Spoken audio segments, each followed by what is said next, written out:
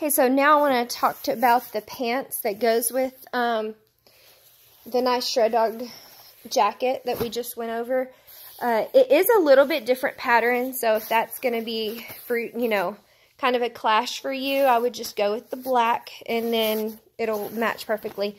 If not, it is a super cute design, like a black, white, and gray camo.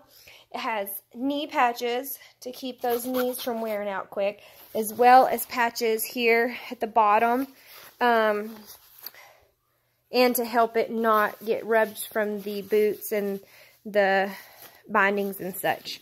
So that is a very nice feature.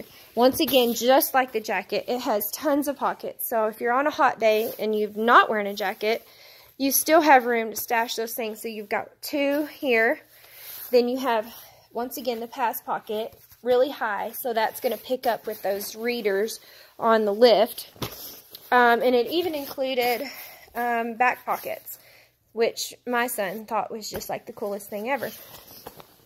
These are a bib and pant in one, which is so cool. You can do whatever you like, whatever fits your needs. So yeah, you just unzip that bib top and you've got a pair of pants, or put it on and you've got bibs. We prefer bibs just because pants, you know, can still get snow if you take a good fall, or if you're just goofing around in the snow.